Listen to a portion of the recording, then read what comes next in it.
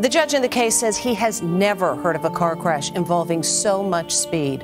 One woman is dead and an NFL star's career in tatters after a fiery crash that happened after a night of fun at a Las Vegas golf range where drinks were apparently flowing. Sad video shows the NFL star Henry Rhodes III, whom was a Las Vegas Raiders wide receiver, whom is 22 years old, just hours before crashing into a car, going a mind-blowing of 156 miles per hour. A young woman named Tina Tintor and her Golden Retriever were killed in a fireball. Her girlfriend was recording on cell phone. When she turns the camera to a friend, police said a glimpse of a couple drinks of Mai Tais were seen on the table. Ruggs was at Top Golf, which is a popular high-tech driving range where liquor is served as you play. The combination of booze and golf has led to some wild moments.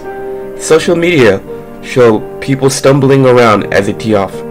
Ruggs left the driving range in his souped-up Corvette. During 3:40 a.m., he slammed into the rear of the victim's Toyota. 23-year-old Tintor was heard screaming for help, but she was consumed by the flames with her beloved dog Maxy. In his court appearance, it was revealed his blood alcohol level was twice the legal limit, and the judge was shocked. I cannot recall a speed that high in my career on the bench. Conviction on the pending charges can lead up to 46 years in prison.